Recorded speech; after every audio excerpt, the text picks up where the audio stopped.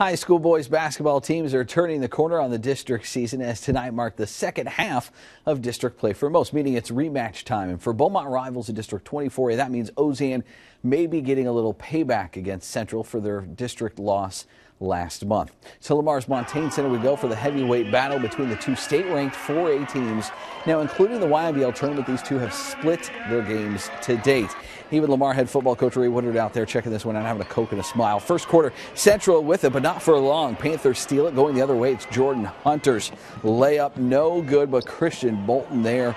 He's going to clean things up. Panthers within 3. More running by Ozen right here. Loose ball. Panthers end up with it. They're going to give it to Ryan Haynes, and really easy this time. 2 points for Ozen. Central would respond, though. Tyron Atwood giving it to Dominique Harrison in the corner. Swish. The 3 gives the Jags the 1-point lead. The Central grandmother out there loves that from her team. She'd like this as well. Jaguars force the steal. Ultimately ends up in the hands of Nigel Pearson, who scores, and he's going to get a trip to the free throw line. But it was Ozen that gets the last laugh. Panthers go on to win this one 54-47. Central's now lost 2 in a row. Now Nederland leads the district after their win at Vidor tonight.